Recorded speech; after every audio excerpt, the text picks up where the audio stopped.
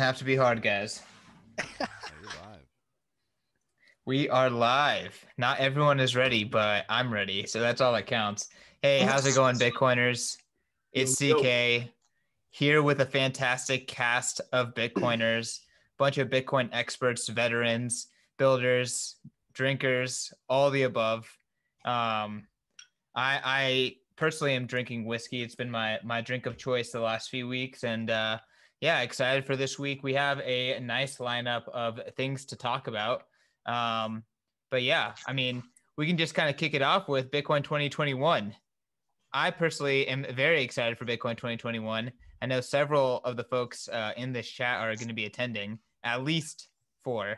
I don't know, maybe all 6. Who knows? But yeah, very excited. I'm going to pass it over to Joe. Joe, what's going on in Bitcoin 2021 land? What's going on in Bitcoin in general? How's it going? Yo, life is good. We're so pumped for the conference. We're like leaking out little details about what's happening very slowly. I know it's kind of painful for everyone who wants to know more details, but we did announce a new hotel partner this week, a ton of great new speakers. And I do know for a fact on Monday, there's going to be a bombshell announcement. And it's going to make everyone it's going to answer their number one question. So whatever your number one question is, we're going to answer that on Monday. But anyway, with that being said, go to b.tc/conference. You can get all the details. Again, June 4th and 5th in Miami. We got a price increase on April Fool's Day, so you might want to jump on it before that happens. And if you're in the market for a ticket, use promo code Satoshi for 10% off.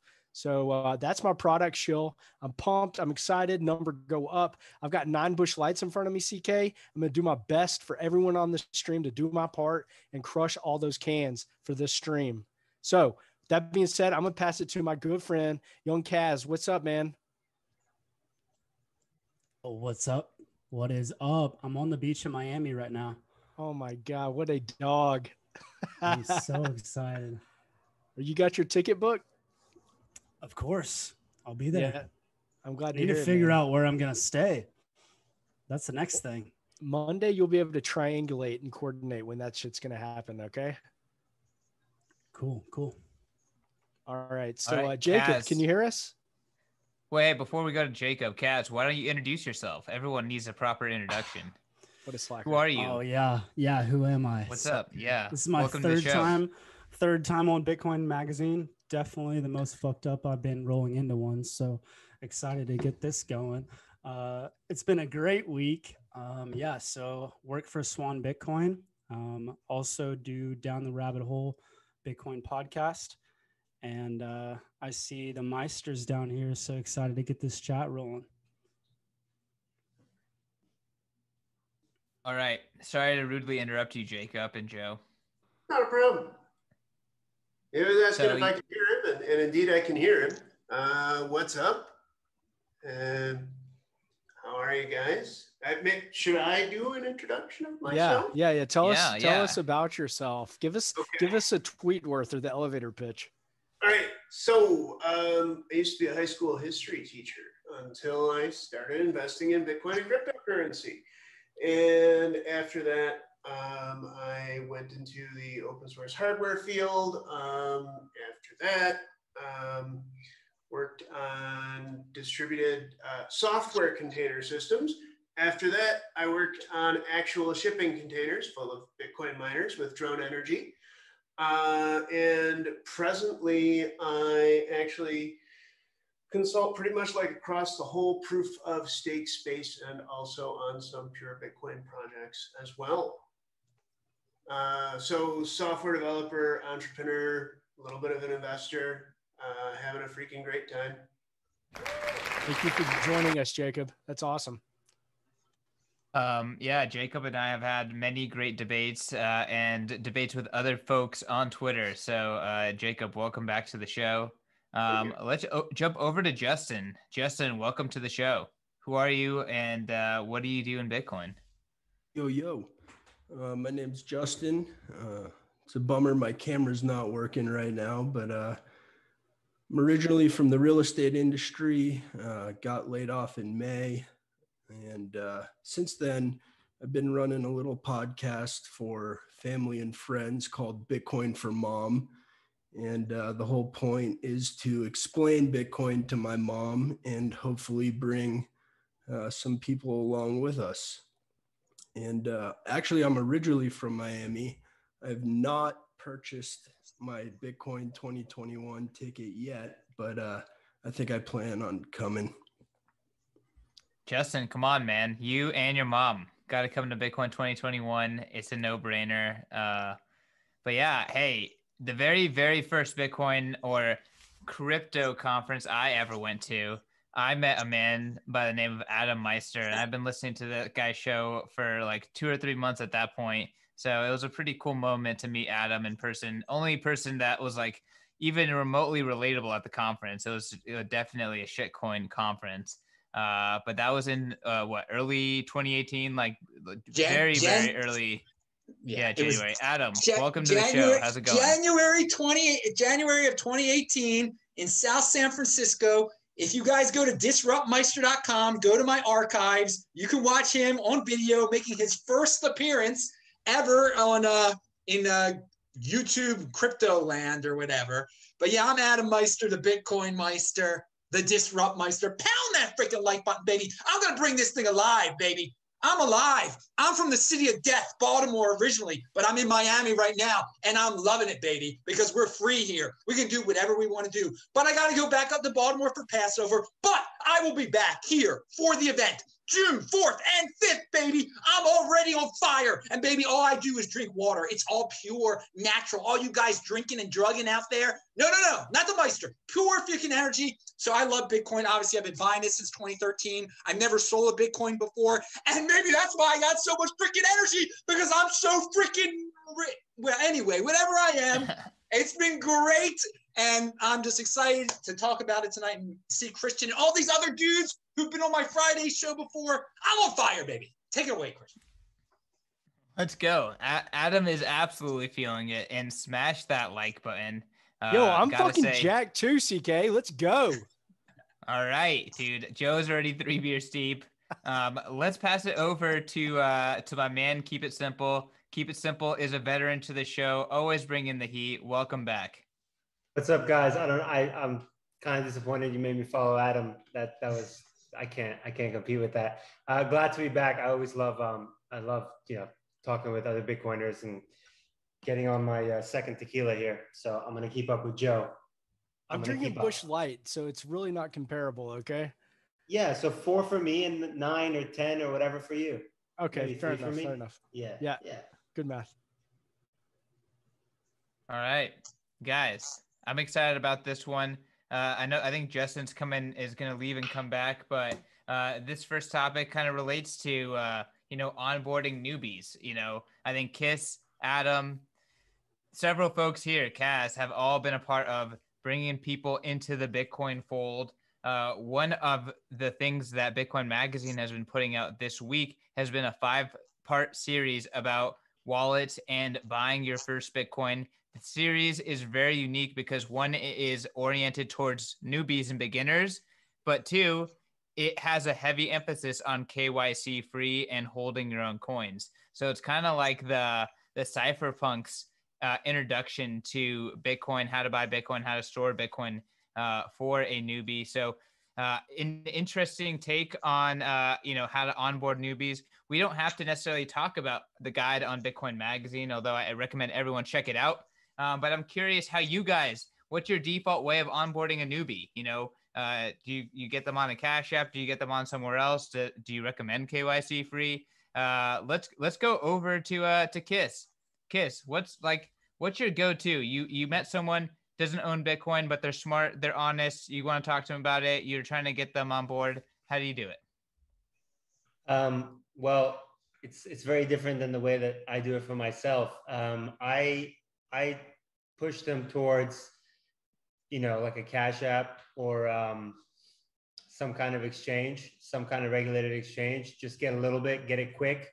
Cash App's probably the fastest way to get it, although not the cheapest. And then they just have to wet their beak a little bit. And then after that, it really depends on the person. A lot of, I'm sure all of us have been dealing with people that are brand new that want to, get exposure. And it's a lot. It's hard. I mean, being in this space for years and years, you really take for granted all the little things that have to build on each other, right? To be able to even interact with Bitcoin comfortably. And, I have friends that are like setting up their cold cards. They're watching my guides, and that's great. Like they're going step by step with that. So I don't need to like be on the phone with them or anything. And they're learning from it, which is great, but it's still, they're like, why do I have to do all this stuff? Will this get easier? Like, will I have to do less? I don't want to think about holding my private keys, blah, blah, blah, blah, blah. So I think it's, look, I'm all about the no KYC. I think it's important to hold your own keys. I think that's what this whole movement's about. But the caveat is that many people will not do that, will not want to deal with anything. And so it's, it's a case-by-case basis. But once they get exposure and they get a little taste of a price increase, it helps make everything, it lubes up everything else, all the learning. I have a question about the no KYC guide and about other people's techniques. So there's one wallet that I recommend. You mentioned the cold card, but that's not actually the one that I recommend, but the one that I recommend is made by them. It's the Open Dime. Because what you end up with the Open Dime is physical Bitcoin. You don't need to think about the private key. And if you maintain possession of the device, that's it. You have your coins. I'm curious, one, what the guide you guys published says about getting coins without KYC, because frankly, that's hard these days. And two, if anybody else is recommending Open Dimes to new users, because that's, yeah, I'm very, very consistent on that. I really trust that device. Wants to jump in? I'd be hesitant to recommend an Open Dime for anyone new for a couple of reasons. One, if they lose the physical thing, they're screwed. Two, it requires a lot of responsibility. Three, if they lose the physical thing, they're fucked. So it's a lot. And I've given Open Dimes as gifts, but the amount on them is negligible, and I assume the person's going to lose them because they're not Bitcoiners, right? So they don't care. So I don't know. I wouldn't be comfortable doing that for anybody but like close family, because I would walk them through it and I would be on top of them. I don't know. What are your guys' opinions? It's been my best successes, actually, like for gifting it, because you tell them, do not lose it. Put it where you keep, cash to keep safe. This thing is cash. If you lose this thing, it's gone forever. People seem to have a harder time thinking about 24 or 12 words, a seed phrase, as money than they do thinking about the little, condom wrapped Open Dime as money. I don't think any of the ones I've given out have been lost. What if they break? There have been, no, it's real. There have been reports of that on Bitcoin Talk, but I've used them for a while now. I've never had that experience. I think that if it happens at all, it happens very rarely. In fact, even the ones, like, I'm not certain that all of the reports on Bitcoin Talk of them breaking are actually accurate. There's a lot of talk on Bitcoin Talk. And then in terms of backups, well, backups are security risks too. You write down your 12 or 24 words, and what happens when somebody sees your 12 or 24 words? You're fucked once again. So, I just tell people to treat it like cash. They do. And that simple, like, mental model works out. So the only reason I'd push back on the Open Dime is the fact that Rodolfo himself says that they're not for hodling. You kind of have to take chip rot into account as well. So there is a maximum threshold that you can, reliably hold your Bitcoin in that before you actually have to move it versus, if it's in, a BIP, what is it, BIP 182, a mnemonic passphrase, 12 or 24 word passphrase, at least if that's backed up, you don't really have to worry about chip rot or anything like that. But, it's definitely the nuances. Personally, I have them as like cool things, but I don't actually use open dimes for, anything hodling related. But like onboarding a noob, CK, I mean, I think that's kind of the point of this. I think it's easy to wrap your head around something physical. Everything with Bitcoin is completely like virtual almost. So Adam, what are you thinking, man? Well, I'm thinking what I've dealt with over time is, hardware wallets are a little bit too complex for noobs. By the way, the dude who has the podcast for his mom, that is a great idea. I mean, that's how you get newbies into this. Make it simple enough for your mother. And what's simple enough for your mother? An online bank, unfortunately. And whether we all like it or not, we love this complicated no KYC stuff. It's going to be super private. No one's going to we own it. But most people, what's going to end up happening, Coinbase is about to go public. They're going to be incredibly wealthy. They are wealthy. That is going to be the Bitcoin bank. Most people are going to keep their Bitcoin at the Bitcoin bank. That's the easiest way to do it. What I did, back in 2016, 2017 with friends and stuff, before there were a lot of options, I'd be like, just buy it at Coinbase. And then you're going to learn about these things called hardware wallets. And what did my friends do? They did nothing except one of them bought it at Coinbase. He bought 1/7 of a Bitcoin. He still has that 1/7. He paid $100 for it. He still has that 1/7 of a Bitcoin at Coinbase. He still has the option to get it off of Coinbase if he wants to. So he was onboarded. I mean, he's done great for himself. Since then, he's had 2 children, and he's got, what's he got now? Over $7,000 worth of Bitcoin at Coinbase that he paid $100 for. So I know we have this strict orthodoxy. I would recommend getting a hardware wallet to a newbie, but I would explain it step by step. Just get it at some regulated exchange. You can't keep it on there, dude. But they're going to learn over time, if they don't get it off, that it is a Bitcoin bank, and they are used to banks. And that's not everybody that gets into this wants, the personal responsibility of taking care of something that's worth a lot in there. They don't trust themselves. They would rather trust a company that is a public company, will be a public company. They'll treat it just like Bank of America. How they treat Bank of America with their money, they'll treat Coinbase. But in the perfect world, yes, a hardware wallet, that is what I would recommend. But most people, it's too complex right now. They get freaked out by that 24-word seed. I mean, I've told my mother about the 24-word seed, and she's just like, "Oh my God, I don't understand what the heck you're even talking about, dude." So props to the guy that's trying to teach it to his mom. Will create a podcast that makes it easy for moms. That is a good first step there. So hey, I want to say one thing. Can you guys hear me? Justin, we can hear you.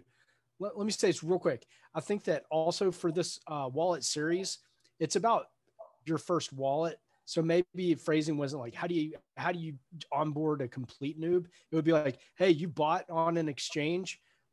Here's a good guide for you to first custody Bitcoin for yourself. So just want to let everyone know that maybe he's out there listening. It isn't just like, how do you walk up to a stranger and get them to like first interact with Bitcoin? Which I would say, Adam, like an online bank makes a lot more sense. My first experience was with Coinbase. I think Cash App is a great example. But when you first experience it, I think it's a neat series because it talks about, privacy is a best practice. Like once you get your like Samurai, for example, set up for yourself, how you could then take approaches to acquire KYC free Bitcoin. So I think it's like putting like the cypherpunk best practices into something that possibly didn't exist before. But I don't know that I would just give it to a brand new noob. Like my non-tech friendly friends, I would be scared to like point them to this as a resource. But someone who's gotten the fever a little bit, they've experienced number go up. Now they're starting to read more and get the vibe. This would be something that I put in front of them. Like, hey, if you want to be a real Bitcoiner, this is what the cool kids are doing. You need to check this out. Yeah, I was just going to add. Go for it, Justin. I want to hear from you and Kaz. Yeah, so I think like first of all, it doesn't really matter what form you kind of get people into, like whether it's an open dime, whether it's a Coinbase wallet, whether it's Cash App. I think in this sense, like the dollar cost average is so powerful because not only does it take the emotional, like trying to time the market aspect out of it, but as your wealth increases in Bitcoin terms, like your education and like that time it takes to really get a grasp of how Bitcoin works, like your knowledge of Bitcoin kind of grows organically with how much you're holding, right? So if you hold $100 worth, you can have it in a hot wallet, play around with it. Once you get to $1,000 worth, maybe you want to take possession of your keys. When you get to $10,000 worth, like now you got to put it in cold storage, and it kind of gives you the time to do that when you're dollar cost averaging. I like that a lot. So, Justin, when you have your kind of first conversations with newbies, like, how do you go from zero to like this is how you dollar cost average? Because that's something that I do personally. Well, you gotta have somebody who's willing to jump into the space, right? Like if you're trying to convince somebody who's not interested, this conversation's kind of irrelevant. But if you have somebody who is now willing and able and interested in getting into Bitcoin, then you can start to have some of these conversations.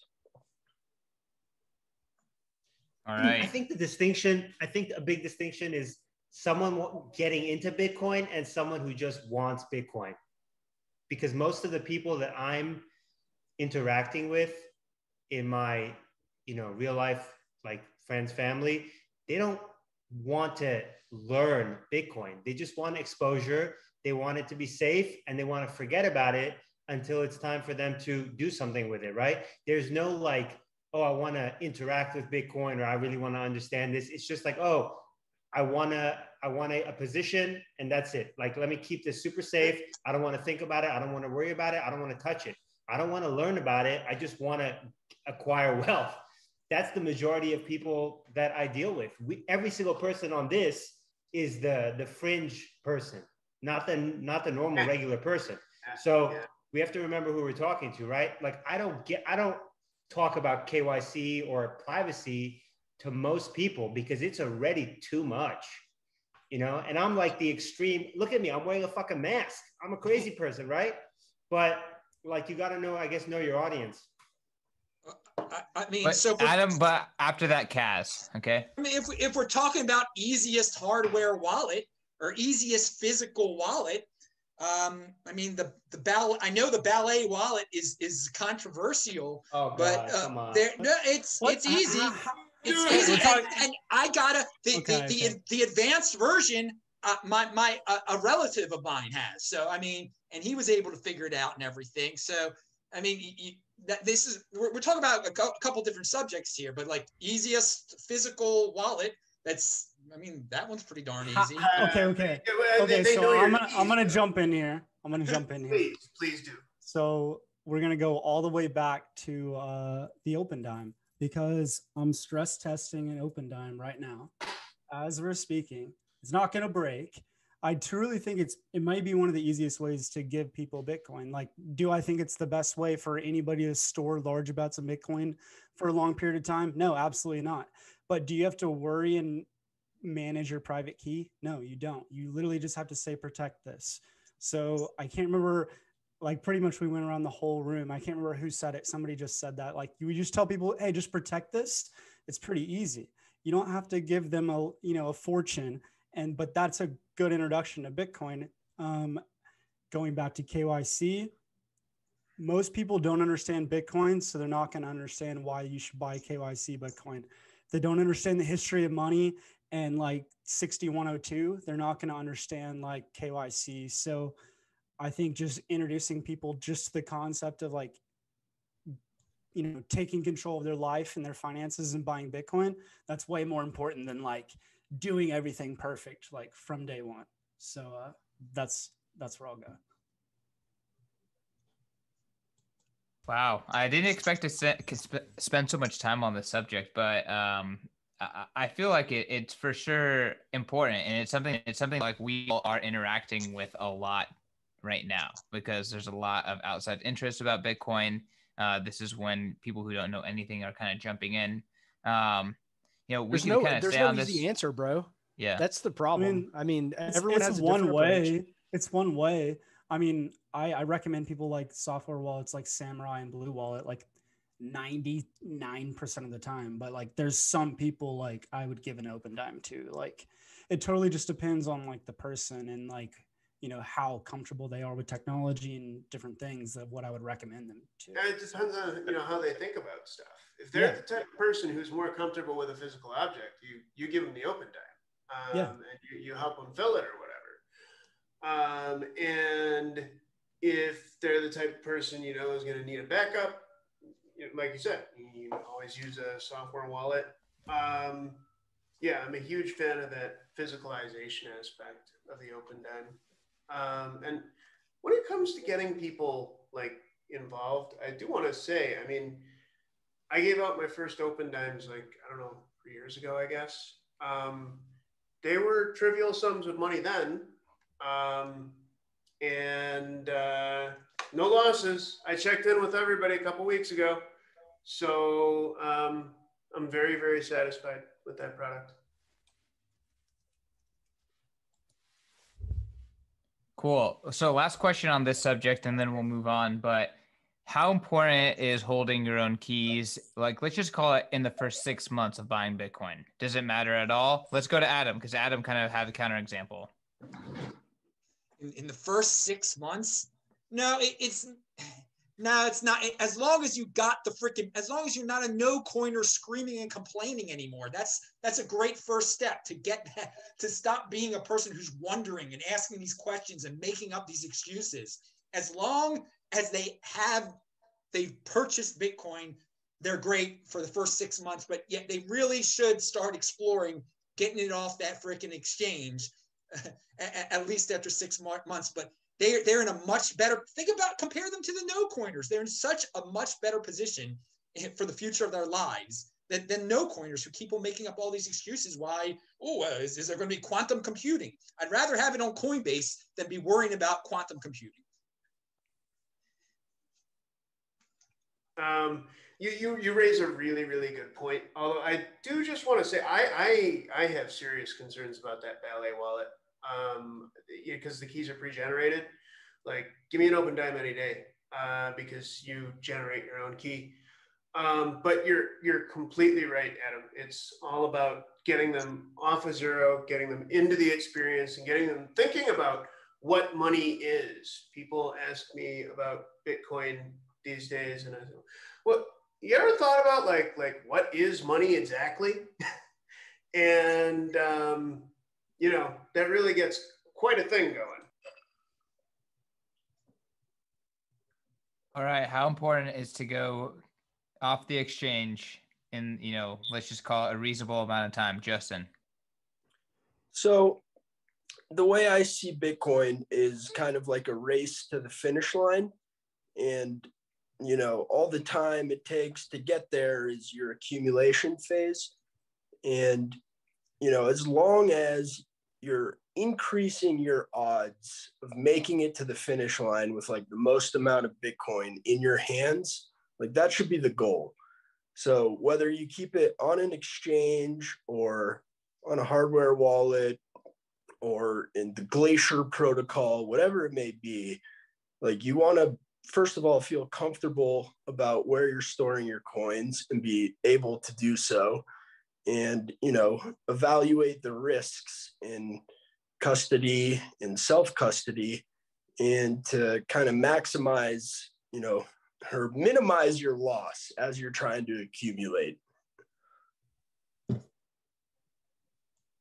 Yeah, I think that's fair. It's like sometimes people are like, I need to protect this from a hacker or a robber, but the reality is they're making their funds very susceptible for a fuck up on the from themselves. And the reality is you just got to do whatever it takes to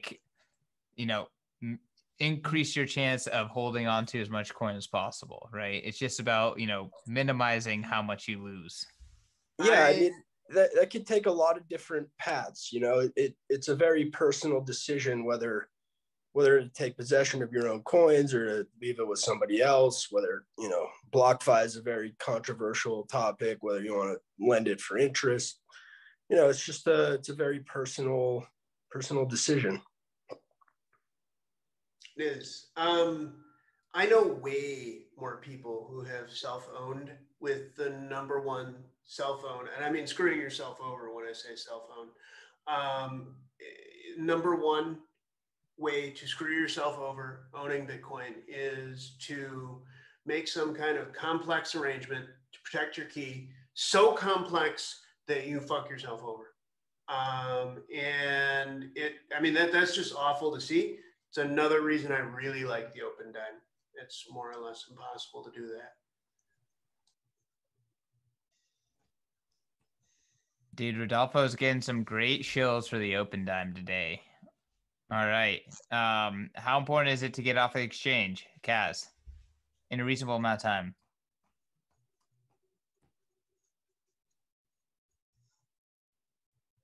Sorry.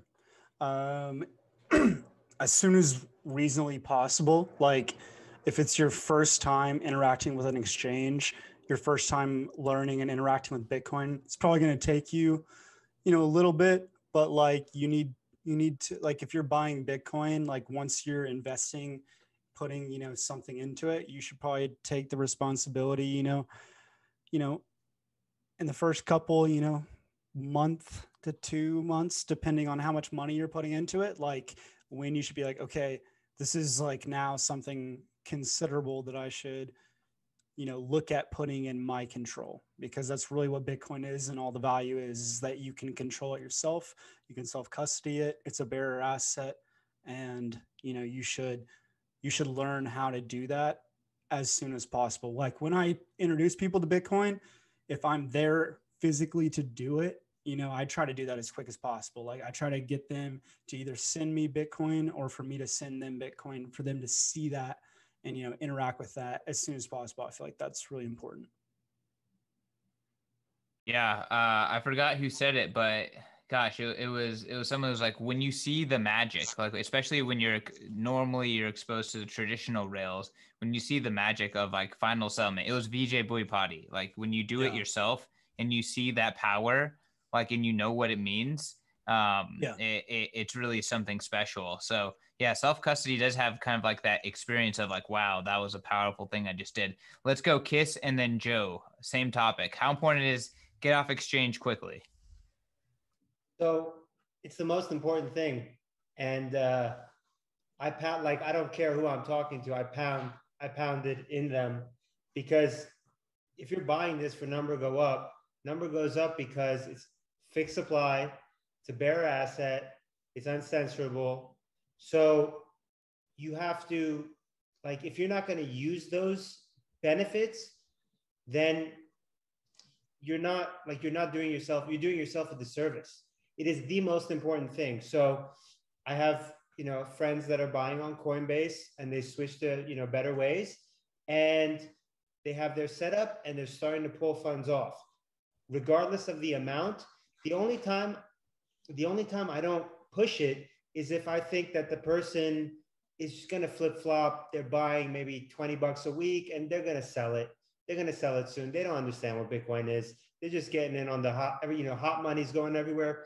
They don't care. And if they don't care, I don't care. I don't push, but for people who are like, this is valuable, people that are putting in 6-7 figures, 5-6 figures, the most important thing, you got to custody your own coins.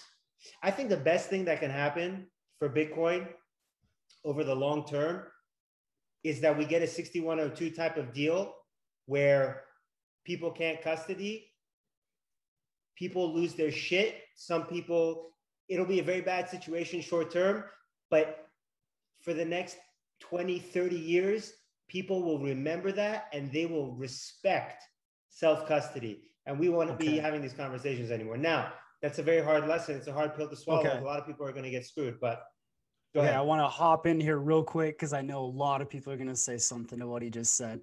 So if we were to do a 6102 on Bitcoin, I don't think it will be successful, and I'm not saying it's scary, but okay, I'm saying we're talking. Okay, we're effectively talking about just Bitcoin that are on exchanges, because if it's in self custody, how are you going to do a 6102? That's what he's talking about. Okay, Yeah. so just okay. Well, then list. Okay. Don't fucking tread on me. There's CoinJoin. There's so many things you can do. Complicated. There's like boat accidents. Okay, I'm just saying, just let's just compare. Hold on, the guys. physical aspect of like taking gold from people to the aspect of taking a digital piece of information from somebody. Like, how are we going to do that? How's anybody going to do that? That's not the even point. pass stimulus That's checks. not the point. We can't even get fucking stimulus checks into people's bank accounts. It's not the fucking. That's not even the point I'm making. Yeah, I'm not making that. That's not my point. The point is, it's a hit on the perception. People will be scared. It will scare people off. It's not fundamentally a viable attack on Bitcoin, but it is on the infrastructure and the perception and the image that's being built. Yeah. It's going to terrify a lot of people. It's extreme, but I think it will, there won't be these conversations anymore. People will understand why Bitcoin's valuable, and when they can acquire any, they will self-custody it because they know, they remember what happened. I'm sure it'll get turned over. If it happened in America, which I don't think it can anymore, but if it did, it would last maybe a year. Maybe less, who knows? I mean, to be honest, I don't even know if it's going to be a real, we don't need a 6102 for people to get it. As soon as Bitcoin is real money to most people and there's a real exchange hack, it's going to really fucking matter to most people. So I don't think it's going to take that much. That exchange hack was not. And it matters to everyone who cared about Bitcoin back then, right? Yeah, but I'm just saying the whole reason that we are preaching self-custody right now on this podcast is because of Mt. Gox. That's the lesson learned. That's it. Okay. Justin, then Joe. I have to stand up for the lineup. Justin, then Joe. Let's go. Thanks. I think there's a real risk of, at least custodied Bitcoin becoming uncustodiable, right? Bitcoin can't be shut down, but if the governments tell all these exchanges, look, all these Bitcoins have to trade internally, that's what's going to happen. So as long as we can get Bitcoin into people's hands, Christian, I'm telling you, this is shut down BISC. No. I'm just saying that the Bitcoins that exist within custodians could never come out. Yes, absolutely. I agree with that. I don't know if I agree with the other things that you said, but that last statement I agree with. All right, let's go to Joe. I think that it's a journey and there's not an easy answer. And unfortunately, some people got to get wrecked. I hope it does not happen. I hope there's no 6102. I hope people do not get wrecked. I think maximalists are loud and proud about the way, and self-custody is part of the way, and not dabbling in shit coins is the way. And I think that we are going to continue beating our chest as maximalists, and it's scary. Bitcoin's a bearer instrument, it's on you. If you fuck up, it's gone. There ain't nobody to call except for, nobody. So there's not an easy answer. And it's a journey and it's a process. And I think we talked about a lot of the ways, but I think the answer as quickly as possible, but you got to want it, because I think all of us have probably tried to help a friend or family member who drugged their fucking feet and really didn't care and didn't have skin in the game. And me and my personal journey, I'm starting to not give a fuck about people a lot more because I've tried, but I'm going to continue memeing at them, and I'm going to keep telling them to keep having as much fun as they want to have. And if they, my friends and family members come to me and ask, I will definitely tell and give some solid advice. So that's what I got to say. I think it's going to happen. there will be an attempt to seize Bitcoin. It's going to affect all of the major retail exchanges, and a lot of people are going to lose their coins. And it's only going to be a small portion of people who do not. Yeah. All right, All CK, right. pivot, bro, pivot. Yeah, so that was sad. I don't know about bearish, but sad. And I want to pivot to bullishness. Will Clement taking the Bitcoin space by storm with just bullish article after bullish article. Who is put Will out a Clement? fantastic article. Huh? Who is Will Clement? Tell everyone who this kiddo is. Dude, this kid's like 18 years old from East Carolina University, and he's just like so incredibly smart, just insane. I mean, the Zoomers in this space, just mind-blowingly smart. But regardless, So I haven't heard this name yet. So show me this kid. Yeah, well, I don't really even want to show him because you'll see him on the internet again. But yeah, this article, effectively what he does is he takes like markets like the S&P, markets like the fixed income market, markets like the real estate market, and then he tried to compress them into Bitcoin terms, right? So he ran the numbers, and he's trying to push the envelope of, how big can Bitcoin get? And he's actually going further than saying like, hey, take, whatever market you think Bitcoin can capture divided by 21 million. He's saying take that market and divide it by 2.4 million. That's the float. That's the amount of Bitcoin that's actively trading on exchanges right now. So he's deleting anything that's not actively on exchanges. So you get some mind. So are we gonna have numbers. a gamma squeeze on Bitcoin? Like, I mean, you get some mind-boggling numbers when you calculate this. My favorite number that he came up with is if you take all of the land on Earth divided by 21 million, you get 6,000 acres per Bitcoin. So that's my favorite number from the article. We don't have to dwell on his numbers. I'll drop some more throughout this stream, but I'm just curious, how big can Bitcoin go? I mean, I want to go to Adam. Adam's seen Bitcoin at tiny numbers, and he's been predicting massive numbers pretty much since day one. Like, how big can Bitcoin go, Adam? I don't do the clickbait quadrillion stuff at all. I tell people take it one step at a time. So the first goal was to get to $100 billion market cap, right? And we got to $100 billion market cap. The next was $1 trillion. We got to $1 trillion market cap. Now, what's the next? We want people to be excited, but not to go too crazy. Well, Apple is worth $2.1 trillion, its market cap, okay? And if you think logically, think calmly, we don't have to talk about all the land on Earth, all the gold on Earth, quadrillions of wealth on Earth or whatever. Think very calmly and logically. Bitcoin is way more than a freaking company. Bitcoin has to be worth more than the most valuable company on Earth. And right now, Bitcoin is only less than worth half of what the most valuable company on Earth is. So it is very reasonable to say to anyone out there that if you believe in Bitcoin, you think it's going to be worth more than Apple. Thus, you think it's going to be in the 6-digit realm. It's going to be worth over $100,000. It's worth not even $60,000 right now. So we're talking, if you get in, people are like, oh, it's too late. It's too late. Is it too late when it's only worth half of what Apple is worth? No, not at all. Not if you truly believe it, and this is not a fly-by-night thing, which is not, then it really should be worth more than every single freaking company. So that's your next. And I know that's bullish, but I don't like the clickbait stuff. I don't like it's going to be $1 million tomorrow. It's going to be no. This is a very logical goal to have in mind. It's a medium-term goal that's very attainable that we should all see if everything goes according to plan. And it's something to get newbies in that are just intimidated by the $57,000 number right there. So yes, to beat a $2.1 trillion market cap, what would Bitcoin have to be? $110,000 or something like that. Yeah. I know it doesn't sound that glamorous. 106. Huh? 106. All right. So it might not seem that. The par with Apple is 106. I mean, something like that. Yeah.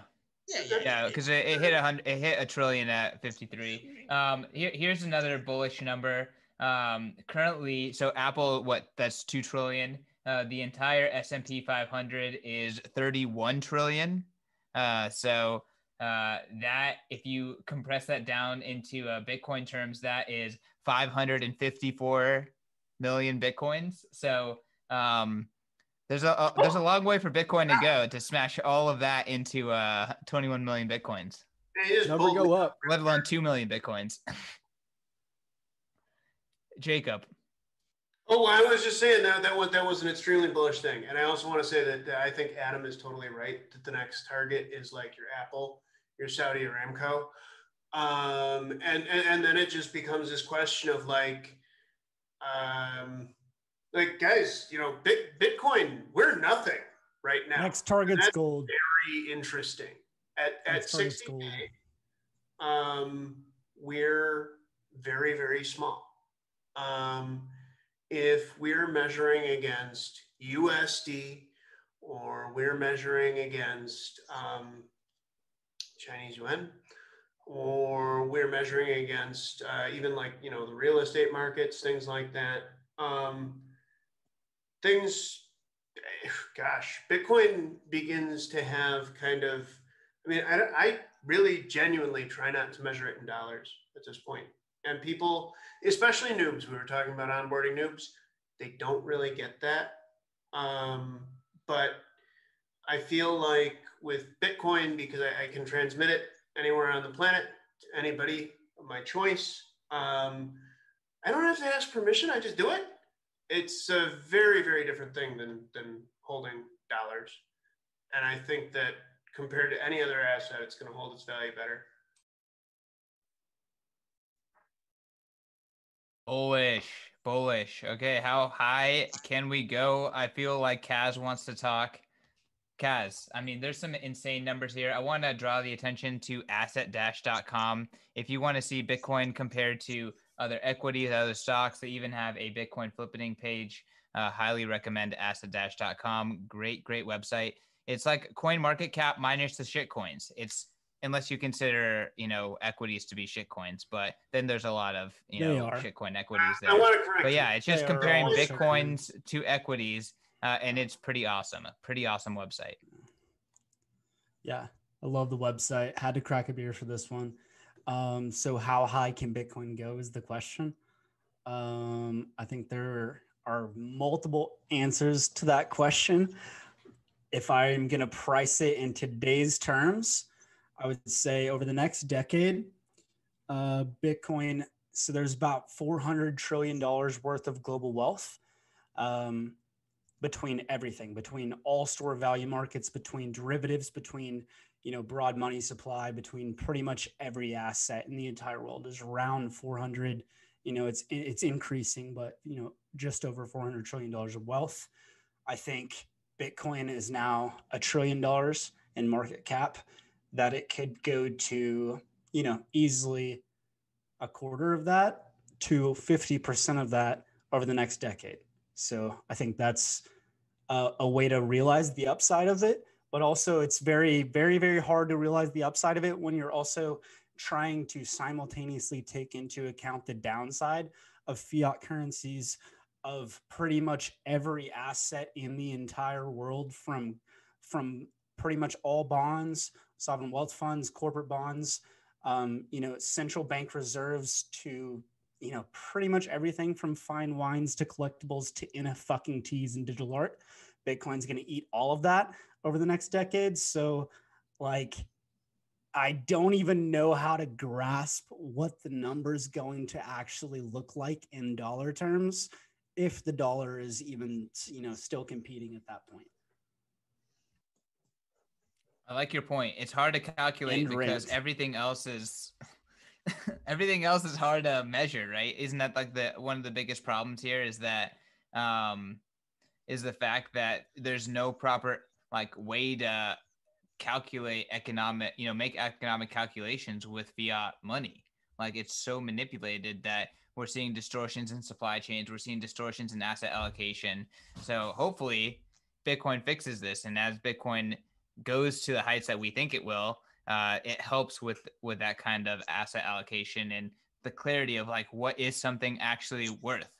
But until then, it's going to be a wild journey in dollar terms, in clown bucks, in all of these things that we are kind of dealing with today. Justin, how high can Bitcoin go?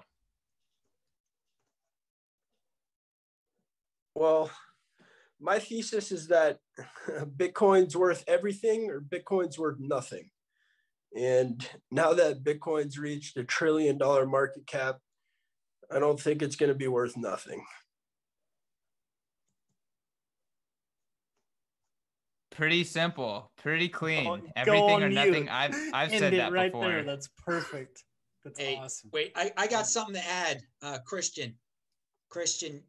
You Go. mentioned asset-com, okay, which is a great site, but you said there are no S coins there, and you are incorrect. Actually, Ripple is on there. You can look up plenty of altcoins on there. Ethereum, if it was a company, would be the 45th most valuable company on the planet Earth right now. So they rank quite a few. Now, I don't know if people consider that an S coin, but Ripple is definitely an S coin. Okay, so that is listed on there as well. It's an entertaining site, asset-com. They've merged. Okay, what you call these S coins, these stinkers, and equities are essentially the same thing at this point. I actually, okay, listen, Ripple. All right, Ripple is down here. It is a genuine S coin. Okay, there is no purpose for Ripple. It will never help anybody with anything. It was designed to extract value from people. There are crypto assets out there that actually do stuff. They're interesting.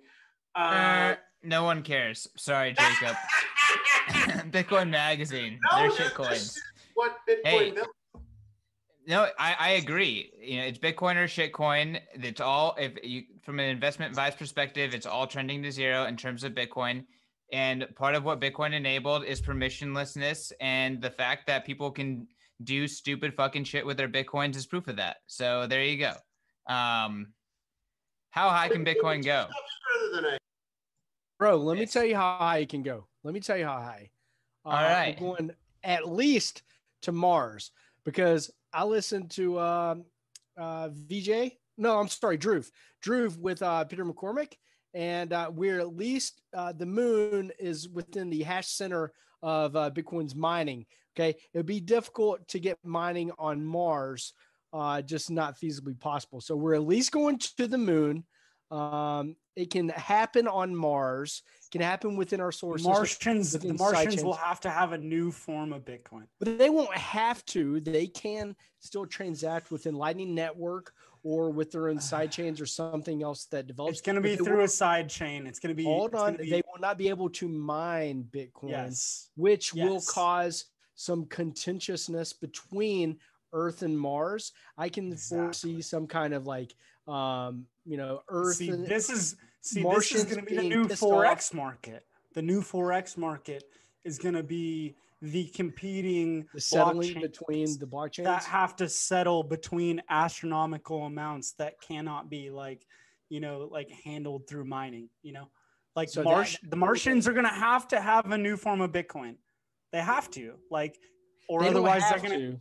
Well, otherwise they have to piggyback off ours, which they won't want to be able to mine. Well, all right, guys. Just like the shitcoin talk, I'm gonna cut this one off because, fuck, who, you asked the fucking question. If Bitcoin is speculation, this shit is the utmost speculation. Okay. Bitcoin is going to the fucking moon. I agree, both physically and this is metaphorically. Bitcoin astronomy. Bitcoin astronomy. Go read Bitcoin astronomy. It's a great. Go read it's great. Bitcoin astronomy. I've showed it to Elon multiple times. No, you haven't fucking read anything. You haven't read anything. What the hell is it? I'm not kidding. It's actually an article. Go read something, CK. Hey, Kiss, how high can Bitcoin go? And keep it on Earth, please. But hopefully just really fucking big numbers. Yeah, 100x by 2030. Easy. Your purchasing power goes up 100x. That's it. Book my time for the next topic. I might pop off soon. This is simple. 100x. That's it. Easy 100x. But the next decade is going to be fucking crazy. So it's going to be rough and tumble, but yeah, we'll be there. I mean, you don't stick what is it, 550 million bitcoins into 2 million bitcoins without some craziness. Correct. And yeah, that's the size of the equity markets today, measured in bitcoins today. Guys, I mean, I'm pretty bullish on Bitcoin. Like, do you guys think it's going to take a long time, or do you think it's going to be a turnaround? Like, Kiss is saying it's, in terms of Bitcoin, and, it could get to really high numbers maybe without necessarily, becoming the money that we all measure value in, right? I don't know, maybe yes, no. Personally, I see, like, by the next election, by 2025, like, Bitcoin will have already changed borders. Like, it will have already changed what countries look like. That's how do you think we'll have quickly I think it's going to happen. Do you think we'll have politicians that have a Bitcoin stance in the next? I mean, yeah, we got like We 4 of already them do. coming to Bitcoin 2021. So yeah, I do. No. I do think that we will. I think most politicians by the next election in the next 3 or 4 years will have they have to be one side or the other. I think that's how contentious it'll be. That's what I meant, CK. Not do we have a senator who likes Bitcoin, who is our queen, by the way. My question is, will we see a line in the sand with mainstream politicians, not mainstream, with U.S. federal elected politicians? That's the big question.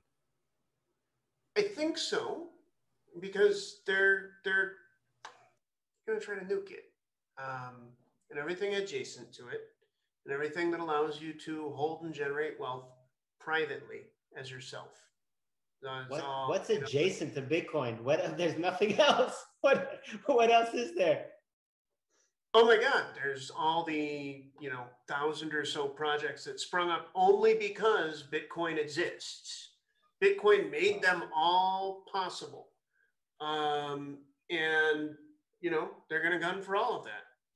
I'm very sure of that. Well, I hope that they waste a lot of energy on the shitcoins, because I personally consider the shitcoins to be just a DDoS on their finite energy, which I'm a big fan of. Adam. Well, you can consider the altcoins and DeFi to be a shield for Bitcoin. They're centralized, and it's easy for bureaucrats to go after these centralized creations and virtue signal to all their followers, look, we're taking care of these horrible terrorist DeFi people, and we're taking on cryptocurrency, and it's just a shield for Bitcoin. They'll know not to go after Bitcoin. I'm not too worried about these dudes going after Bitcoin. They've got so many mindless things to waste voters' times on. I don't think every politician by 2024 will have a stand on Bitcoin. I don't think. I do think by that time, there will be a lot of, from the current administration, a lot of interference on a lot of things that deal with cryptocurrency and on the exchanges. But I think Bitcoin will come out just fine. I think some of this DeFi stuff is going to take a huge hit. Just like the ICOs took some regulatory hits last time around. So look at it as a positive way. The S coins and the DeFi projects and the art tokens or whatever, they're just a shield for Bitcoin, for the government to get distracted with that stuff instead of going for the real thing, which they really can't go for anyway. Shield, it's a DDoS. I agree. Next, who wants to chime in? I do. I think that there's no doubt that we're going to see on the next big election cycle in 2024, we're going to see it on the grandstand. I think that I respect what everyone said, but I will say that things happen a lot faster. I mean, the world changes very, very rapidly, and I think that this bull is going to be fucking crazy. And we're going to be in a different world in 3 years. And I think that it will absolutely be front and center. And I think there'll be a line in the sand. I think we will know as Bitcoiners who's with us and who's against us. I think we'll know who's for the state and who's for the individual. And I think we'll be very clear. And I think that we'll know where we want to live within these United States. I could not agree more with what Joe said. That's perfect. honestly.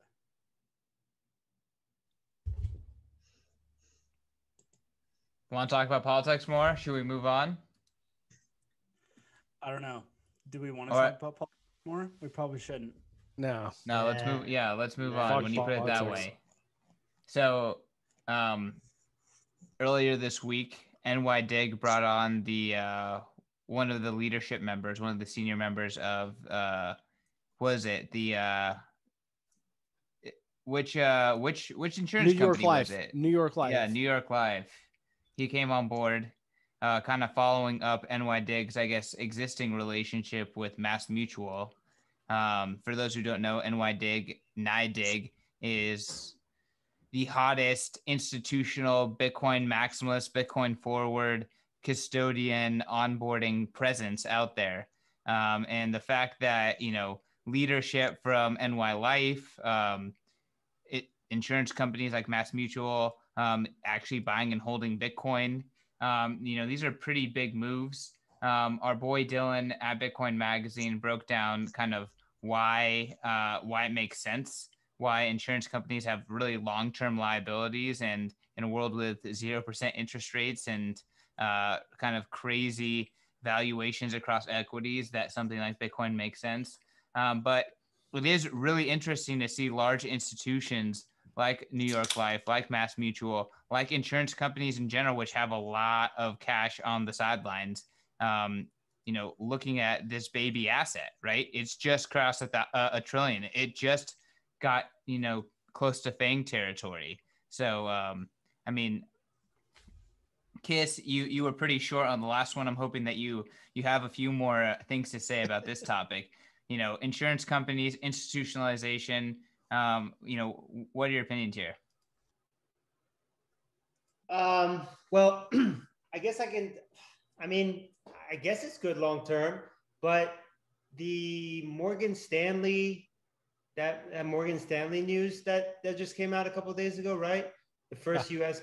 bank to offer its institutional investors access to Bitcoin, and people are making it out like it's some big deal. But if you look at the stipulations, it's so onerous and so small. It's almost like it's like a PR stunt. I mean, it looks like to me that they're just more terrified than anything else, because they're like, we like Bitcoin, but only a little bit. No, don't get too crazy. You have to have a lot of money first. You got to hold it here only a little bit. So what is that? I mean, I don't know. I don't know if this is just a hot thing, hot money everywhere, $69 million NFT. You know what I mean? Maybe for a lot of these people, Bitcoin is the same thing. Now for an 100-year-old insurance company, I mean, they're obviously very, very smart people. So they probably get it. But I think a lot of it is probably just press and hype. And, we get a nice 50-60% drawdown. I think a lot of them are going to be going, probably just dumping their positions. Maybe not the insurance companies, but just a lot of this PR porn. That's it. Well, hey, it is bullish. I think great points, Kiss. At the same time, it is bullish that, in 2017, Bitcoin was a bad word and everyone wanted just enterprise blockchain, and now Bitcoin's the hype word. So I think that's bullish. That's for sure. Adam, what's your take on insurance bigwigs jumping into Bitcoin? You front run the shit out of them. I think in insurance companies getting into it's just another step toward another corporate entity being cool with it. And I think it's a positive. It's to be expected. Eventually, all types of corporate entities will dabble into it. They want to make money. They want to be rich. I mean, there are a lot of people that talk about how Bitcoin will destroy the banks. I think it will enhance the banks. They'll all become Bitcoin banks or cryptocurrency banks. So it's all expected. The real big institutional news still to this very day was when Michael Saylor and MicroStrategy made the announcement in whenever it was, August or September, that they had bought it for their treasury. That ended the period of time when we were still in the early part of Bitcoin, or the super early. We're still pretty early, but things changed that day. And I mean, and you've seen the price react. It was around $10,000 then. Well, what's happened since then? So that was the big one right there. So that started a chain reaction. So all sorts of institutions are going to get into it now. It's only a matter of time. I'm just sitting back and relaxing and enjoying the institutions getting in. And I remind all the people out there, if you're an individual, a retail investor, whatever you want to call yourself, don't be angry in 2024 and cursing Wells Fargo for being so rich because they bought Bitcoin. You could have got in before them. So right now, insurance companies are buying it. There's certain types of companies that aren't buying it yet. You could still beat these multi-billion-dollar companies into buying Bitcoin, okay? Or you could be a bitter no coiner in 2024 complaining about how every single type of institution on this planet beat you to it. Because it's a matter of time before every institution gets into it. So think of it that way. That's my positive take. I think it's big news. I mean, it's pretty much an admission from these big institutions that there's no better place to put their money. So, I mean, insurance companies are very thorough. They're very well thought out. They know the bond market is dead. They probably see equities as overpriced, and they're looking at Bitcoin as, not necessarily a safety valve, but somewhere to put a substantial amount of money that has potential of growing. Growth of value. And yeah, I mean, here's something, and I don't mean to change the subject, but newbies, when they look at Bitcoin, they think 60,000. That's so expensive compared to 20,000, compared to 10,000, which I could have bought it at. Like, Bitcoin is expensive. But what I think these institutions get, what we get, is that Bitcoin, its TAM is massive, right? Its TAM is in the trillions, and we've just scratched 1 trillion. We've just scratched 1. So I think these institutions at least get that. They at least get that. Jacob. Did you say trillions? I mean, I'm really quite sure that unless there are a couple of key risks that I see, but no, we go past trillions. It's into the quadrillions. The reason it is because we keep printing dollars. We keep debasing all of the fiat currencies. Nobody's going to launch a plain old gold-backed currency. We're going to keep screwing those over, and that's why I try not to price my Bitcoin in dollars. I just sit on it. That's it. All I know is that insurance companies are one of the most risk-averse institutions on the face of the fucking earth. And the fact that you've got ex-CEOs coming on board with NYDIG is an incredibly bullish signal. I mean, this is how the government works. You work at the state and then you go consult elsewhere and you bring your fucking shit policy on board to the state. This is going to bring Bitcoin to this signals that the Overton window says it's okay for insurance companies to accumulate Bitcoin on their balance sheet. So like the author said, like Dylan said, I'm incredibly bullish on this. And I think it's fucking awesome. I don't know if anyone else would care to disagree. I'd love to hop in here. I'm not going to disagree at all, but I'm going to add to the point. It's because Bitcoin's risk profile has adjusted since it has grown to this new level.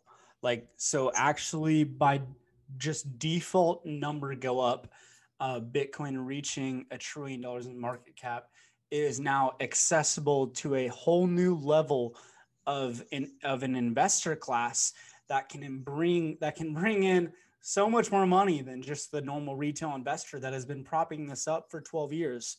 So if you have not bought Bitcoin up until now, you've had 12 years to front run institutions. So now, yes, this week, Morgan Stanley comes out. They're going to offer Bitcoin only to people that own, I think it's 2 million within their company. That sucks, but there are so many other ways for you to buy Bitcoin, and you need to just do it. That's it. It's a bargain still. At 60K is really cheap to where this is going when you compare it to, look, take Bitcoin, compare it to. It's cheap no matter what the price is. It's always cheap compared to fiat currency. Yes. You have a fork in the road. Do you want to have blood money that's based on terrorism that funds pretty much everything, and you're going to lose everything you store 20% a year on top of what you pay in taxes? Yes. Or do you just want to have a sound form of money that you control? And that's Dude, it. fuck the state. Okay? Like, what they the hate fuck? you, Like, it's okay? like, what? It's communism or it's individualism. Your choice. It's that simple. Like, there's no way, for us to keep going down this fiat money path. It's going to lead to more centralization and less individual liberty. So fuck that. They already want to raise fucking taxes after they just printed so much money. Are you fucking kidding me? They need to get it back. How is nobody having a problem with this? No. We're just getting our stimmy. Okay. Finally.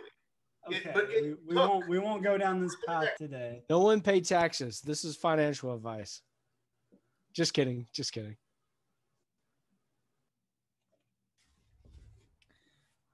They did kick back the tax deadline by a month in the US. So huddle on, comrades. One more month to hold before you pay them taxes. If it means anything, the last 2 years have been the first few years in my memory that they've ever pushed back the tax deadlines. And there is a stat line in the Weimar Republic. By the time it all fell apart, the government only ran 4% on taxes. So the less taxes mean for the government, the closer we are to the end.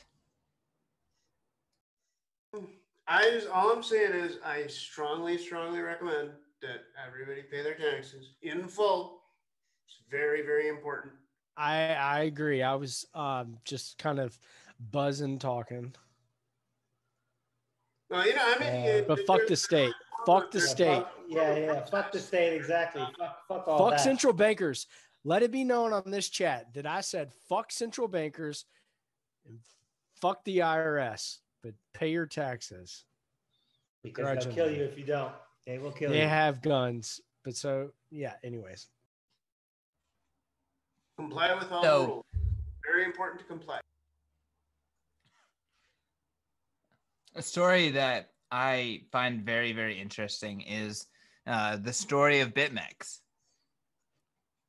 BitMEX.com is still in operation.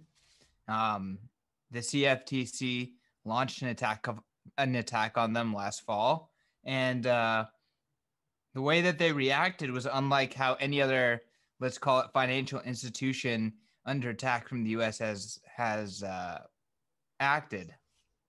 They never stopped withdrawals, and that's because all of their money on the system, all their value, was BTC, and it was controlled by Bitcoin multisig.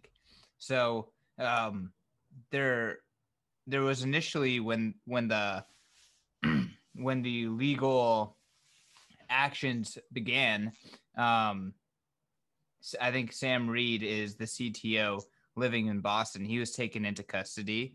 The rest of the executives at BitMEX were out of custody and out of the US, but of course the exchange continued operating, which is the key here, is that unlike every other kind of exchange that's used USD rails, they couldn't just like, bam, your account is frozen, right? So now we are seeing the BitMEX co-founders kind of now going into custody, now, flying to the US and, allowing themselves to kind of enter into agreements with the US. But what I find is really interesting about this story is that because of Bitcoin, their business was never interrupted. Because of Bitcoin, they were able to kind of surrender on their own terms, versus without Bitcoin, like Arthur Hayes, all of these people would be on their knees, right? They'd be on the run, and it'd be a completely different situation where BitMEX is right now. And I just see this trend of like in the future, companies are going to have more bargaining power with the state. And it's going to, we are already seeing Facebook having bargaining power with Australia, but we're going to start seeing more and more companies like BitMEX having bargaining power with the US and with other state entities. So while like kind of on the surface, it seems like, oh yeah, BitMEX is surrendering. These executives are surrendering. Arthur Hayes is going to be in Hawaii next month and surrendering. I see like a path for, the state has way less power in this specific case study of BitMEX than it has had historically in the last 100 years or so. Sorry, that was long-winded, but curious what you guys think. Shout out Arthur Hayes and BitMEX. What up, Justin? Just said shout out Arthur Hayes and BitMEX. I think they've handled the situation so well. And, I think using Bitcoin as their money, their bank accounts couldn't get shut down. Their customers were protected and they didn't cave. They stuck by their guns. They allowed everybody to withdraw. Moving forward, it may be a different story for a little while, but I think they've done a tremendous job. Well, it was a tremendous invention. Dude, that perpetual swap is freaking brilliant. And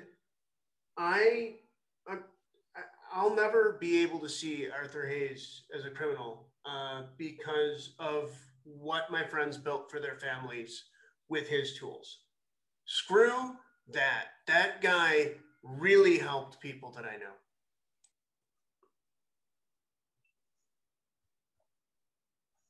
But Yeah, CK, well, I mean, to your point, hop in there and say the same thing about Russ Ulbricht, but that dude, it's fucked. So, Justin. Yes, sir.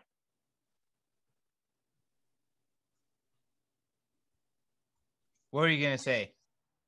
No, I was just gonna say, like, to your point on like companies having leverage, I think it applies to everybody who holds Bitcoin, whether you're an individual or a company. Like, if you're not relying on the government's infrastructure, then you're allowed to do things outside of that infrastructure, whether it's going somewhere else, starting a company, or, somewhere to live. Like, Bitcoin gives people the ultimate freedom, and it gives you more choices, it gives you more options, and that's one of the value props. Adam. The bigger story for me, and the continuing story, is how the United States government and the state of New York think they have jurisdiction over the entire financial world. And that's not why we created this country. It's sad that that the United States and the state of New York feel they're in charge of this financial empire, and they just can't let entrepreneurs on the other side of the freaking world do their thing. Now, with that in mind, if you are dealing with an entrepreneur on the other side of the world and using them as a third party for your Bitcoin, let this be a lesson that just because they're on the other side of the world doesn't mean that one day the New York or the United States isn't going to come after them and possibly ruin you financially too. Now, you're saying that this time around, people didn't lose their funds, et cetera, et cetera, et cetera. But you don't know what third party that's outside of the United States that the state of New York or the United States is going to go after next time. So it's another reason to, not invest in projects per se, but invest in yourself and control your own private key. But still, I just find it, why is the United States doing this still? Why is the state? Well, I know why the state of New York is doing it, because the attorney general wants to run for governor and wants to become popular and wants to make a name for herself. That's understandable. Okay. But the United States, I wish it would give up its, the mentality that it is the ruler, that it rules a financial empire. The world would be the United States would be a better place if we did not export our bureaucracy to invade private businesses on the other side of the world? Well, that empire is a waste of money. We enforce it with weapons, with the military, and yeah, it's harming the country, and not to mention souls. We could get into souls, but yeah, I'll let somebody else get into souls. Talk about the morality, people. Souls? Why are we talking about souls? I just put my laser eyes on. Excellent. You need your laser eyes so that you can blast military-backed money. We're talking about souls, keep it simple, Bitcoin, because fiat's immoral, and it's only kept afloat by immoral means. I mean, Bitcoiners love pounding on that drum. It's true. I think Arthur Hayes is, I'm a big fan of his blog, his writing, and I think, you know, we just need more people that, whether it's just him or him and, you know, his other co-founders, I never heard their names before this all went down, but, you know, we need smart people that are willing to like stand for something and not just get on their knees and conform like so many other businesses do. I like seeing it. And you know what? The wealthier that people like that are, the better that we all are, because you know, if you don't have any means, it doesn't fucking matter how idealistic you are. You don't have any power. But when you have, I mean, that dude, you know, that dude's got a lot of money. That insurance fund has done very, very well. Liquidations are a good business to be in. And, you know, I'm sure he's going to get out of this, and then he's going to do something else dope, and he's going to keep on, or they, I'm sorry, I keep referring to him. Hopefully the other two guys are not cucks also. You know, they do some other dope shit, and they just kind of keep, you know, being on the front lines running, because we need that. We need more entrepreneurs like that stand for something, that are willing to die for the cause, you know, because that's what it takes to change shit.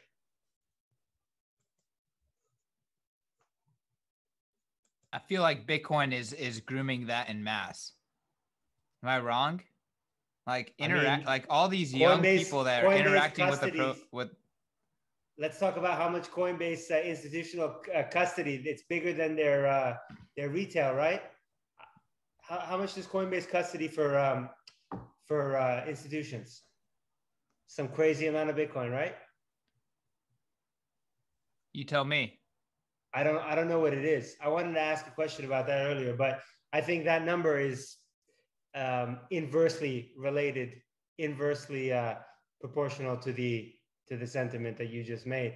I hope it's not, but I feel like it is. No, I mean, I'm just saying that like the young people that are interacting with Bitcoin, like they're being groomed to resist. They're being groomed to see it, to understand reality, and to, you know, build despite the permission, right? So I'm bullish. Yeah, me too. Although all the boomers with the money can keep, you know, making stupid ass decisions with their money. They can do that because the government absolutely will not allow their retirement funds to crash. Look, we're propping up the stock market writ large. That's why I said there's a continuum between equities and so-called S coins, because look, we're printing dollars and we're placing them directly adjacent to the stock market. And that's why stocks have high values. Yeah, we're effectively eliminating risk. You know, risk is not allowed to exist. And the only way to do that, because we're at the zero bound, is to print more dollars. So as long as that keeps happening, values are going to go up, and Bitcoin more than most, until the charade's over. I want to mention one thing. You guys, a few of you were talking about, you know, taking a stand, you know, risking it all, you know, sacrificing everything for the Bitcoin cause. And, you know, people could do what they want to do. One one of the things that's easy to do, I think, is a little thing that you could do if you're truly in the Bitcoin overlay. If you truly, control your financial fate, control your Bitcoin, your private key and everything, you can't be canceled any longer. So the simple thing is just keep speaking your mind out there on social media. Fitting in is overrated. Keep on being a unique beast.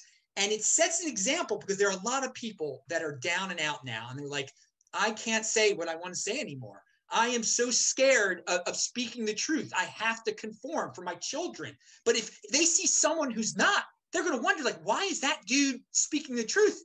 And the bottom line is they can't take my freaking wealth. They can't fire me. They can't, because I work for me. I own, they can't close that. They can close my bank account. Who cares if they freaking close my bank account? I got a Bitcoin. So I got more than one Bitcoin. So that's the little things you can do right there. I mean, I would not advise someone, if you want to start a big, giant, multi-billion-dollar Bitcoin business that goes against what the New York and what the federal government says, you're taking a huge risk there. That's a central point of weakness right there. That's an attack vector. That's no longer just Bitcoin. But if you just keep it simple, keep it simple, Bitcoin. It sounds like you're talking about Tether. Yeah, That's what you're talking about right now. If you keep it simple, Bitcoin, if you just own Bitcoin, you've got all the freedom in the world and you can demonstrate it. And that's a slap in the face without sacrificing yourself and without putting yourself at risk for financial ruin or jailing. To viewers, I would like to say I'm a total zealot, right? And I really, really believe in this stuff. And so I speak out about it. But like, people, you can buy a Bitcoin or a tenth of a Bitcoin and you never have to tell a soul. You can pay slightly above market rates and you can get without anybody knowing it. You can buy a so-called S-coin, turn it into Bitcoin and ensure that nobody has any clue that you have it and just sit on it. And that's fine. That's perfectly acceptable. You do not have to be a zealot. You could read our guide on how to acquire and hold your Bitcoin KYC free and custody with self custody with wallets that you can download for free. So go check that out on Bitcoin Magazine. Our man Econo Alchemist doing some good work out there. So I mean, I personally think that one person with Bitcoin can get attacked. The government can attack Bitcoiners. Right. But the Bitcoin revolution is kind of about the government not being able to scale to enforce everyone having Bitcoin, to enforce and stop people from leveraging Bitcoin as a tool, because Bitcoin itself is permissionless. And that's kind of like how it kind of gets, it's overwhelming decentralization. Overwhelming people are holding their keys and overwhelming people are validating the blockchain. And that is just unstoppable. Like, that's kind of how I see all of this shaking out. Like, do you guys is that decentralization, people holding their keys, people validating the chain, even if it is a small percentage, even if there's a lot of coins inside of Coinbase, is that like going to happen no matter what? Is that need continued education? Like, what does it take for that, like, kind of like Bitcoin unstoppable dream to actually play out? Kaz. I knew you were gonna go to me first. You can go. We can go to Jacob. He wants to talk. Yeah, go to Jacob. Listen, I have a question. It's not a comment, it's a question. People, how many Bitcoin do you think exist? 21 million. 21 million. Oh, I don't think so. I think it's a hell of a lot less. I have personal evidence to back I mean, if we're gonna get really cosmic here, no Bitcoin exists. So, no, they exist. But how many are left? Guys, the attrition rate is... how many ever existed? Do they ever exist at all? I think definitely. I mean, I'm one of the nerds who builds this crap. So I mean, they do exist. It can be found, and they definitely exist. But the thing is that I think that a lot of those parked coins, they have been lost. They're easy to lose, easy as hell. I figure there's 13 million Bitcoin in the wild, and the rest have been lost. So, you know, if you're watching this, you may want to factor that into your calculations. Well, if you read Will's article, you can't even take that into account. You can just only take the 2 million that are actively being traded into your calculation. So, you know, these numbers are going to get huge. That's right. I mean, once Bitcoin hits the right person, it never moves again. CK, can I answer your question? Because you got me fired up with it. Hit me. So as long as mining doesn't get corrupted, any attack on Bitcoin puts a premium on private keys. So whether it's financialization, whether it's KYC nonsense and like a splitting between white market and black market Bitcoin, like as long as mining does not get corrupted, if you try and come after Bitcoin, it's just going to put a premium on holding private keys. Can you define the corruption of mining, please? The corruption of mining. So like if transactions get censored at the pools, like if governments can outdo hash power, like however like transactions get settled, if that gets messed with, I would consider corruption of mining. Yeah, I'll add, like, let's just say it's not a market mechanism that appends new transactions to the chain. Okay, so yeah, all right, that's fair. So when there's literally like no incentive at all to do this. It's that's an incentive. They want to run the presses, the printing presses. That's the incentive. Yeah, so people, the incumbents have a huge incentive, but let's just say independent market actors wouldn't have an incentive to do that. So, yeah, hence why mining being corrupted is when mining no longer is a market activity. I mean, what's the chance of that actually happening? I don't know. I think Bitcoin deniers think it's pretty high, and Bitcoiners don't think it's high at all, right? So. I don't think it's very high. I think there's very few ways that it plays out where it actually works out for governments and they can out coordinate Bitcoin. But no, I'm not saying it's going to happen. I'm just saying, like, as long as mining is not corrupted, any attack on Bitcoin just puts a premium on private keys. No, I hear what you're saying. And when you say premium on private keys, like it puts a premium on people are already holding, who are holding those UTXOs and the keys to them. Exactly. Will Bitcoin be fungible in the future? I mean, I think we've seen that it's pretty clear that every place in the world, whether it's South Africa, whether it's different parts of the world, like every place that puts India that puts a ban, the seventh time on Bitcoin, whatever it may be, like all it does is drive the price up in that area.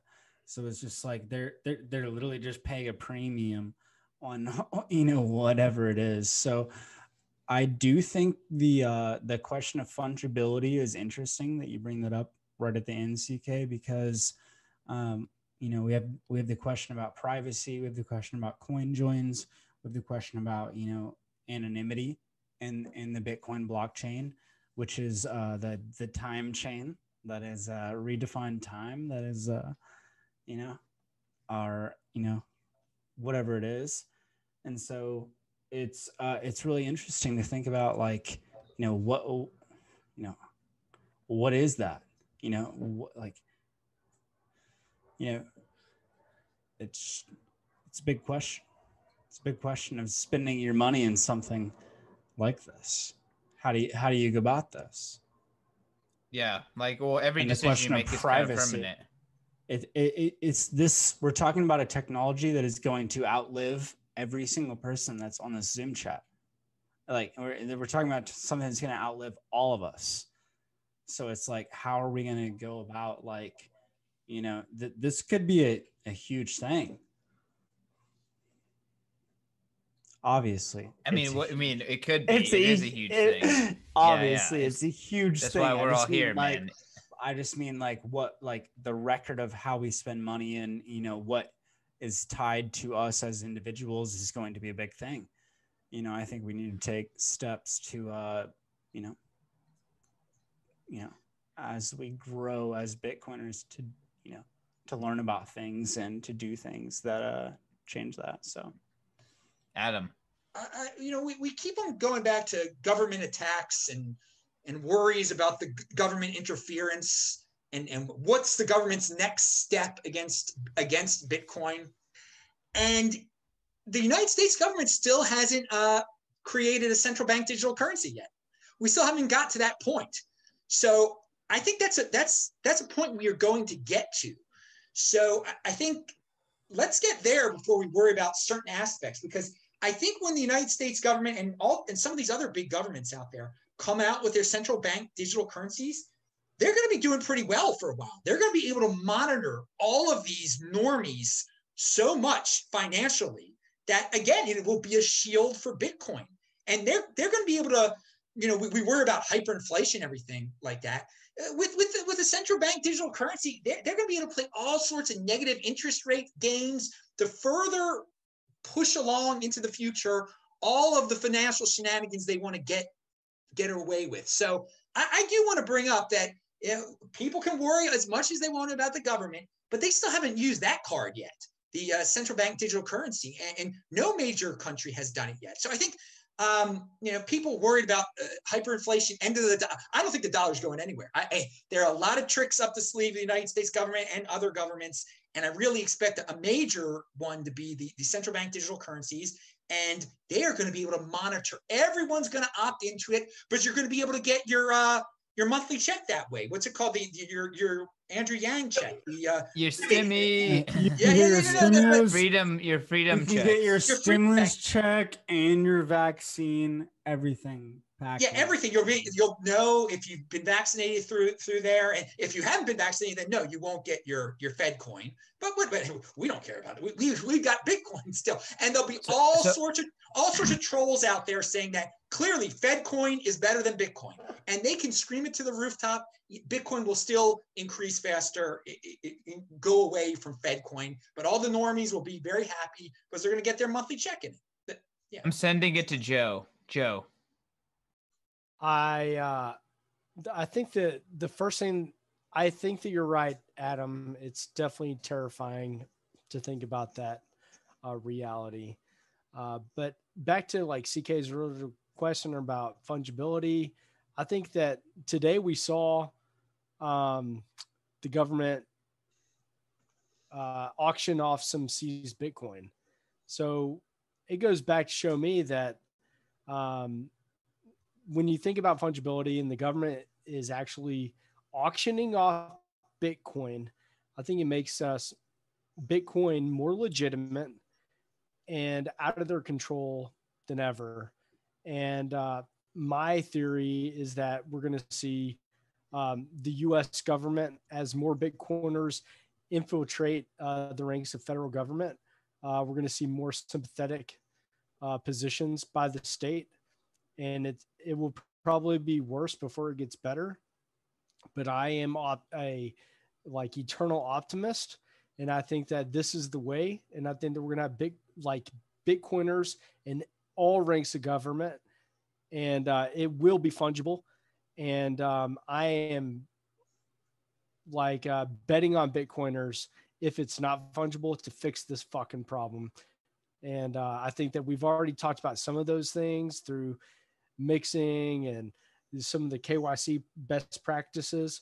But my bet is on Bitcoiners infiltrating the state, because fuck them, and also fixing the problem through various technological methods.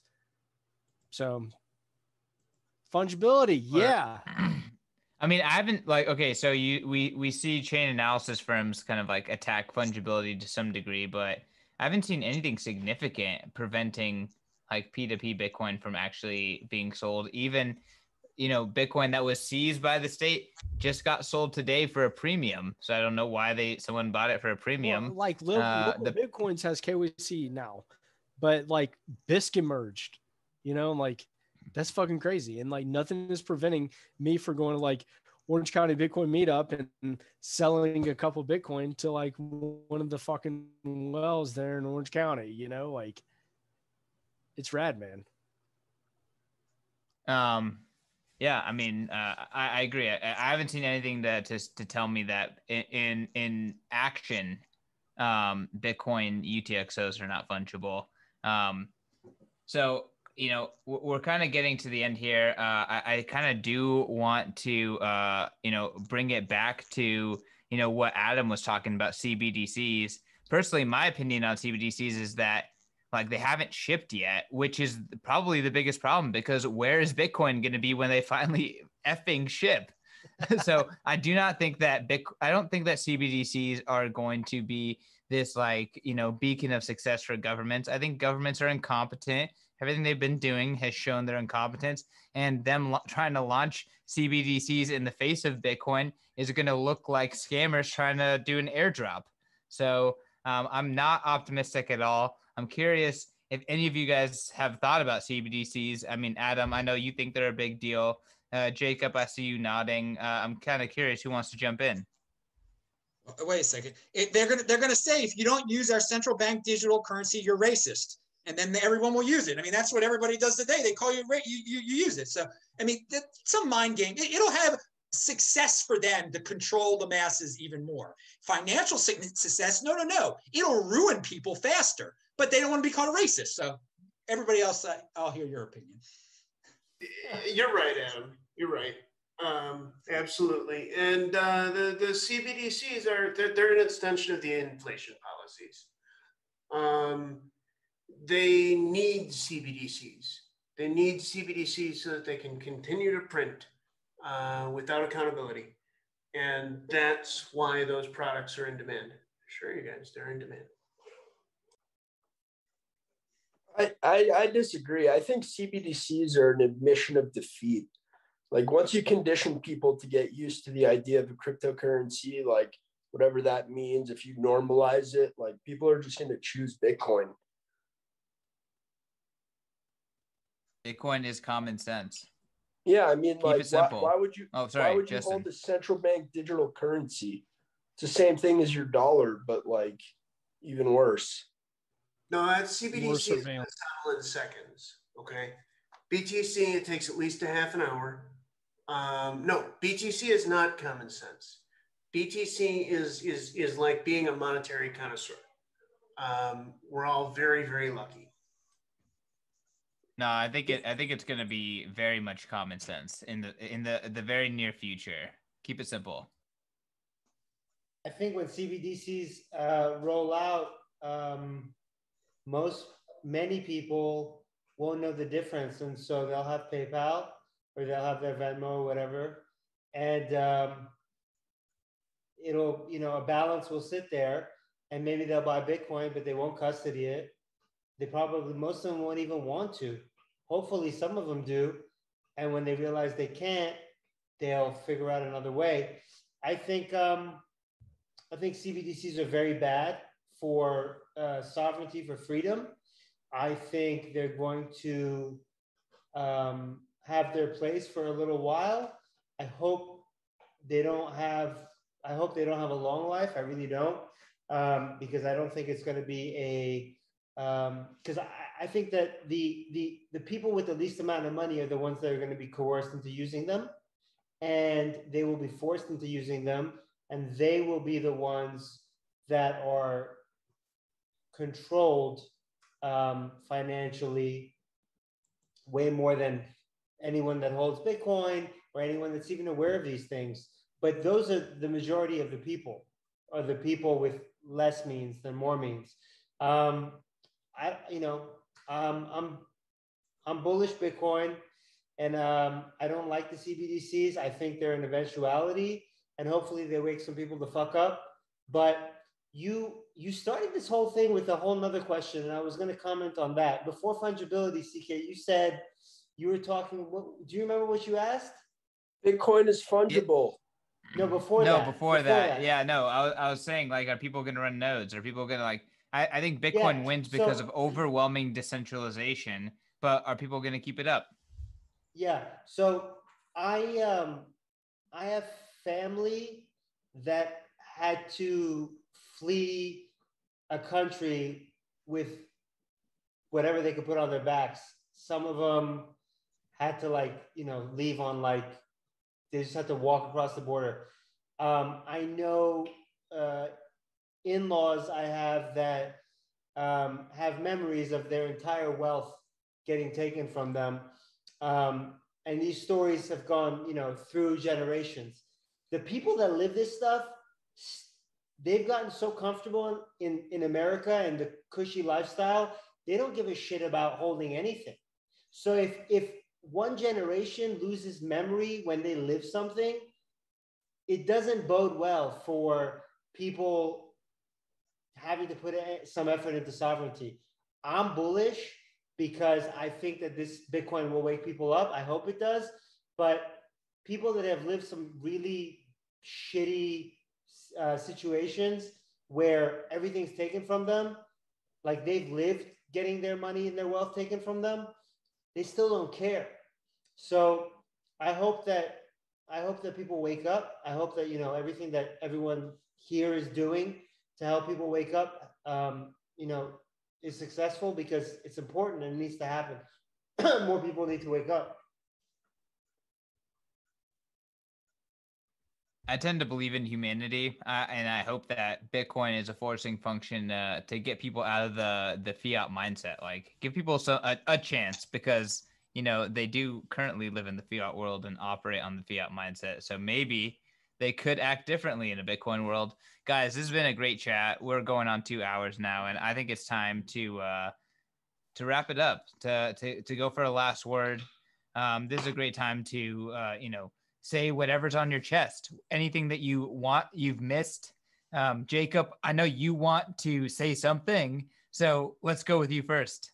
All right, listen, guys, it's not a statement, it's a question. All right, I want you to think, like, very realistically. Okay, the year is 2033.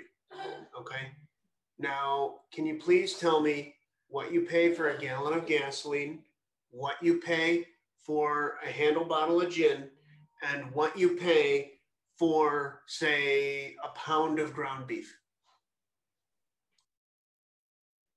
By the way, you must use dollars. No sats, no BTC. How many dollars are those things going to cost? Wait, what was the year? 2033. Oh, infinity on all of them, because dollars won't exist by then. At least double the current prices. I mean, it's just natural. At least double. At least double. That's my concern. Double. At They've least doubled since March 12th of last year. Well, not ground beef. I mean, yes, ground beef specifically has doubled since. A gallon of gas will be at least $500. Thank you. Joe's shotgunning the last beer. Way more than that. Get it, Joe. Oh, yeah, wait, Jacob. Okay, Jacob, what is your last word, and how do you want to end the question? Well, I mean, Justin said it for me. He said a gallon of gas is going to be at least $500. Guys, we're trying to be bullish. We're talking about Bitcoin, and maybe my support of the so-called poo-poo coins as the new equities is controversial in this crowd. But guys, you're forgetting, Bitcoin is the money. Okay. Bitcoin is the money, and there's really probably only like 13 and at most 15 million Bitcoins remaining, or like actively out there in the world. And Justin is completely right. 2033, a gallon of gas is going to cost at least $500 and probably more. Look at the money supplies. Look at the fact that the government has stopped publishing the money supplies. your dollar investments, unless you are a retiring boomer or a retired boomer, are completely screwed. Buy BTC as your money that you need to be durable. Okay? Stocks are relatively safe. Poo-poo coins are safe compared to the dollar. Controversial statement. All right. I mean, hey, anything that can't be printed at will by bureaucrats is probably better than something that can be printed by will by bureaucrats. But I mean, if you can get into Bitcoin, why wouldn't you just do that, right? So the time for poo-poo coins might be in a future where Bitcoin's already dominated. But from a investment perspective, like, why would you buy anything else right now? Jacob, appreciate you on the show. Appreciate you, bringing a counter perspective to the show. So, the most important thing and what makes everyone a Bitcoiner is knowing that Bitcoin is money, and its meteoric rise is probably inevitable. Let's roll over to Adam. Adam, like I said, you're the man. I appreciate every time coming on your show. Thank you so much for coming on this show and bringing that just filter-free energy, just pure Adam. I think to sum up what Jacob said, the dollar is not for savings. Do not use it for savings. If it's going to be worth a lot less. We don't need to get into the specifics. It is not your savings account. Bitcoin is the new savings account. Okay. And we're talking about S coins, Bitcoin. These dudes here, I've been doing TikToks for coinbeast.com. They are only Bitcoin guys. Also, they're into just spreading the Bitcoin world. I'm at BitcoinMeister on YouTube. Follow me on Twitter at TechBalt. And guys, we're living in the golden age. This is such a great time to be freaking alive. Always keep it positive. If you're in the Bitcoin overlay and you're holding Bitcoin, there's going to be so many innovations in this decade. And I'm just happy to be here. Let's fucking go. Smash that like button. We can Pound curse that on like this button. show, Adam. Yeah, pound that like button. We can curse on this show. Kaz, what's your last word, my man?